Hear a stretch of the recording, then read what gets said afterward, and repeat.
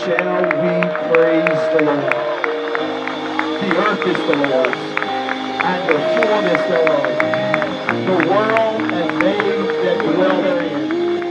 For he's founded upon the seas and established it upon the floods. They call this the hill city. Who shall ascend unto the hill of the Lord? And who shall stand in his holy place? He that hath clean hands and a pure heart. Lift up your heads. Lift up your heads, all ye gates, and be lifted up ye everlasting doors, and the King of glory shall come in. Who is this King of glory? The Lord strong and mighty, the Lord mighty in battle. Wow. When I see God this week, I see him the same way I saw him last year. He was seated on the throne. That means he wasn't pacing back and forth. He wasn't nervous. He's seated with all things in control. I want to thank the Church of Lynchburg for showing up tonight.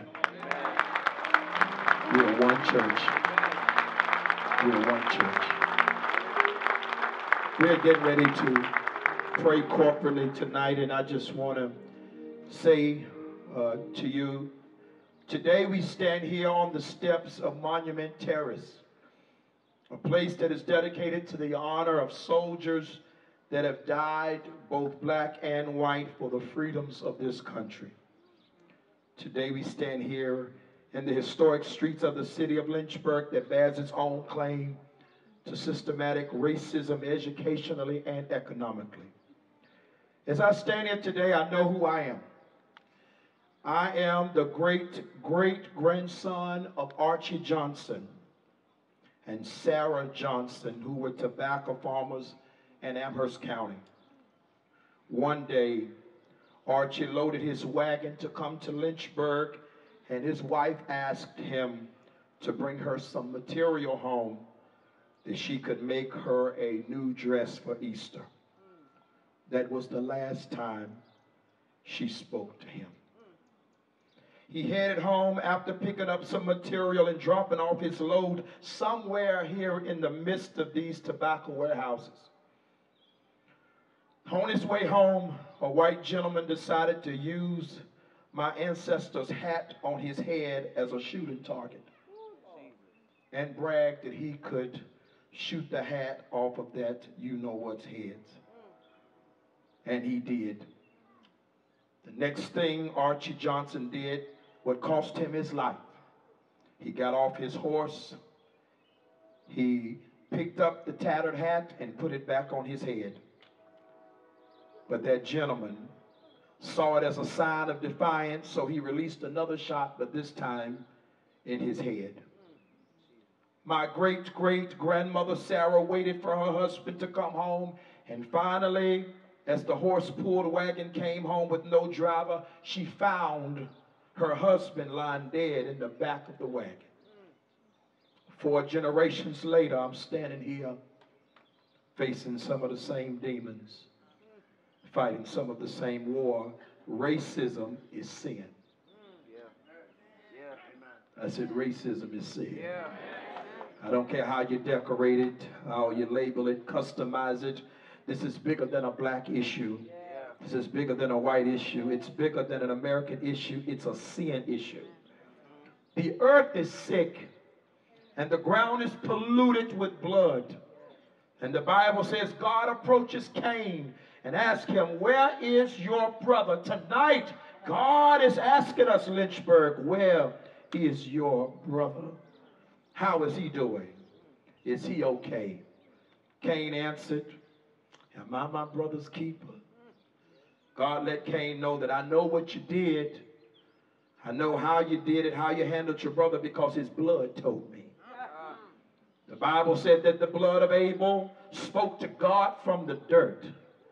Well, if the blood of Abel was able to talk to God, how much more does the blood of Jesus speak on our behalf? Well, I want somebody to shout, it's a sin issue. It's a sin issue, but there's blood for that. For this polluted earth, he gave us a prescription. He said, if my people who are called by my name, if they will humble themselves and pray, seek my face, turn from their wicked ways, then I will hear from heaven. I'll forgive their sins and heal their land. Church, we got sins that need to be forgiven. We got land that needs to be healed. And as believers, we have to turn from our wicked ways. The American church, from its inception, has been plagued with racism. This is why I challenge, and I thank God for my white brothers and sisters that showed up tonight, because when you told me to stand with you for sex trafficking victims, I stood. When you told me to stand with you for the persecuted church in China, I stood. When you told me to stand with you for Israel, I stood. But many times when it came to racism and black brothers being killed, we stood alone. But tonight is different. I said tonight is different.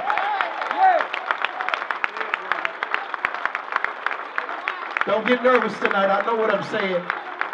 There are times where statements and concepts are hijacked by political rhetoric. Things like white privilege people throw around. But I want you to hear me. When I say it, I want you to know what I mean. From 1619 to 1865, while the white man in this country was free, blacks were slaves. From the 1870s to 1950, while others were living the American dream, we were bound by Jim Crow laws that would not allow us to vote, and ultimately told us we were not American citizens after we built it. After our black soldiers came home after fighting these wars, they were denied the GI Bill and housing that other people had. After these men fought for the freedom of this country, they came home and couldn't sit in restaurants. It was on Independence Day, 1961, that the city of Lynchburg refused to integrate its pools and turned around 7 young men, and instead of allowing them to swim, they shut down the pools of Lynchburg for 25 years. Wow.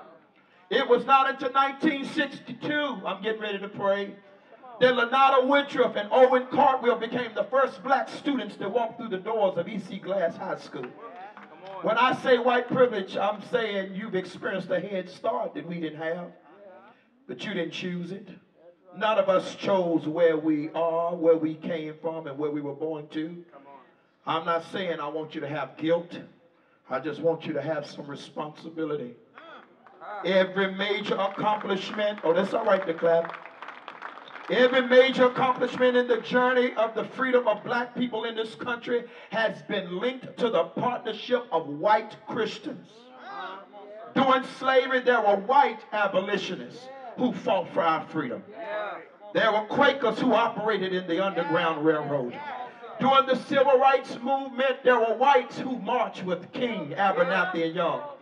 A 39-year-old white woman from Detroit got in her car and left her 5 children and her husband because she felt the call of God to go to Selma, Alabama to march to have a better world for her kids, and the Ku Klux Klan killed her. It was a white woman. We may not be the generation that caused this, but we can be the generation that heals this.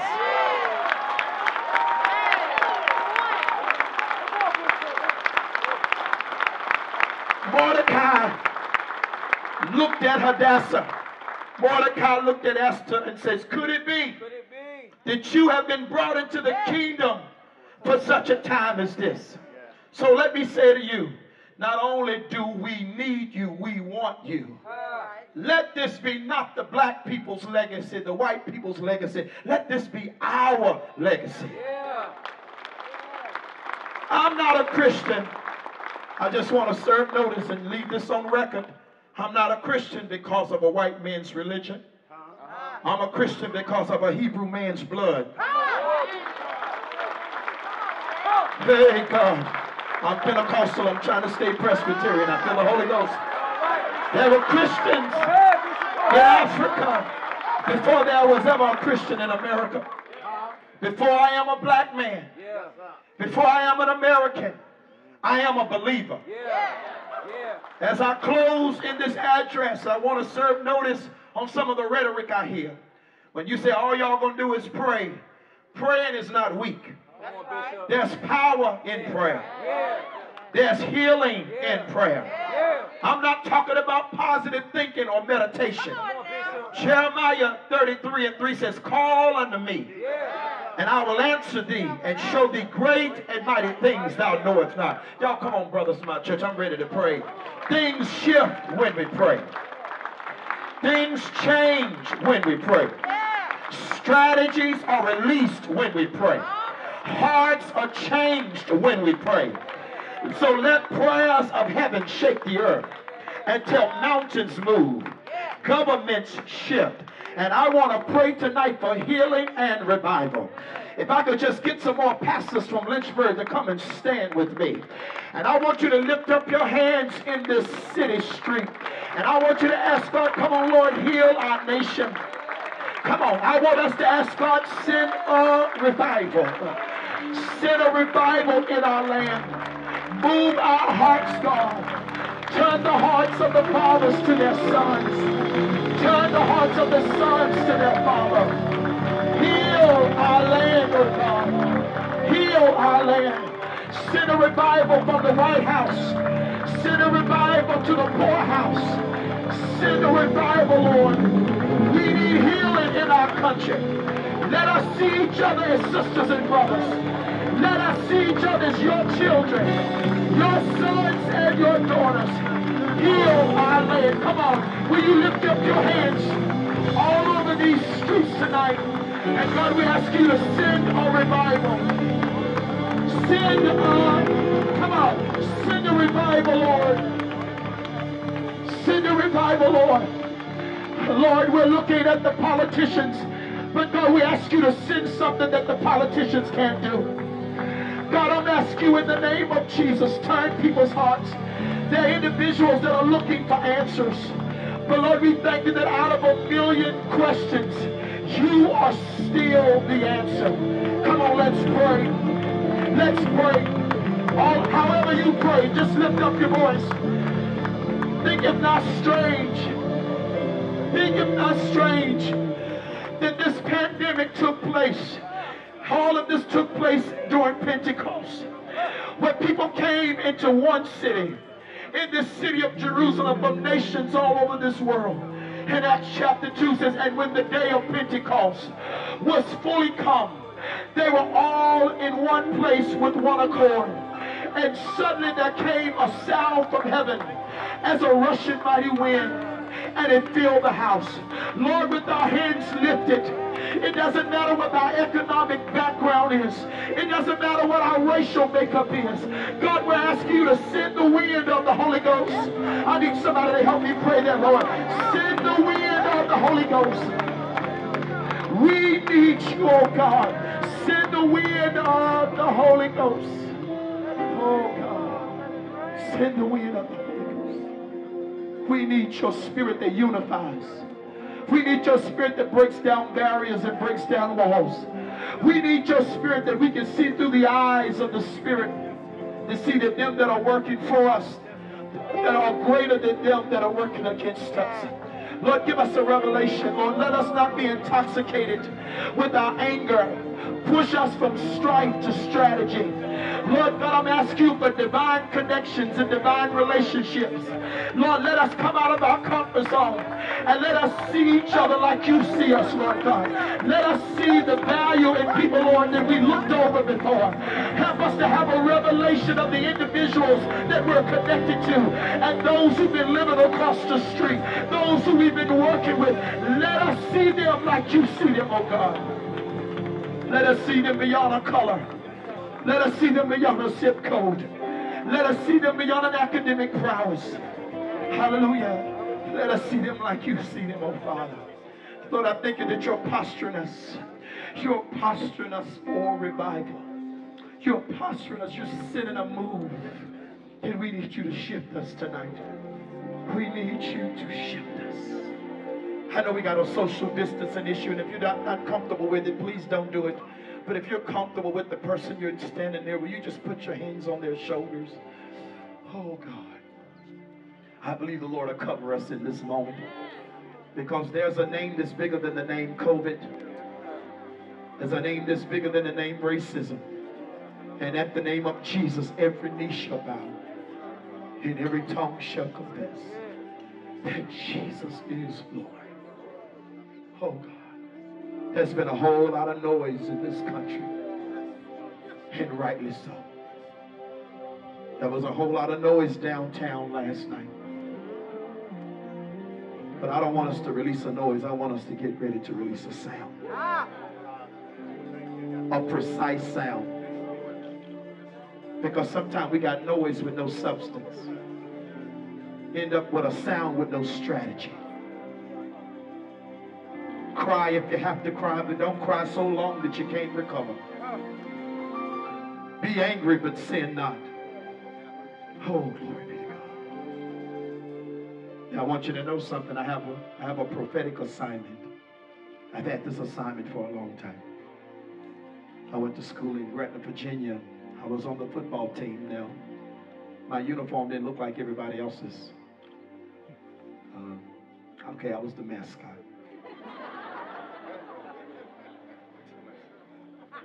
Somebody said, oh. You don't have to say, oh, the coach told me I was just as a part of the team as the quarterback. That's right. He said to me, he said, you got a job to do. I was the Gretna Hawk. He says, you got to go out there in that field before the players come out. And before the game even starts, you got to get the crowd to make a noise. Then he said, listen, this is very important.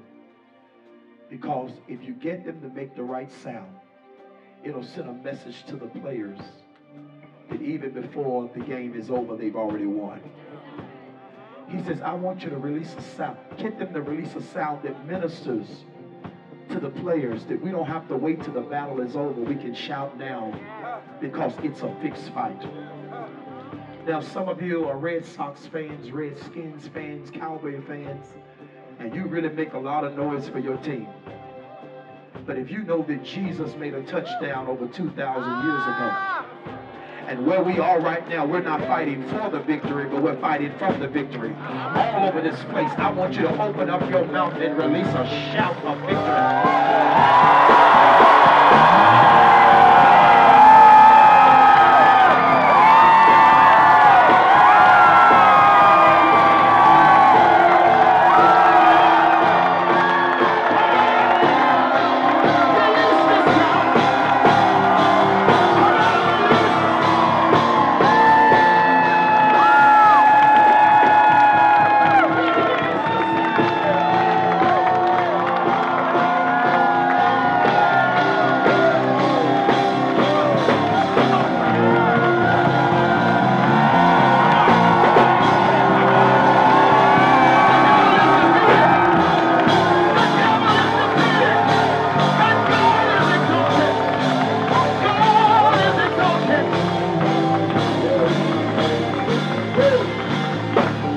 Let's sing this hallelujah chorus. You're going to say, hallelujah.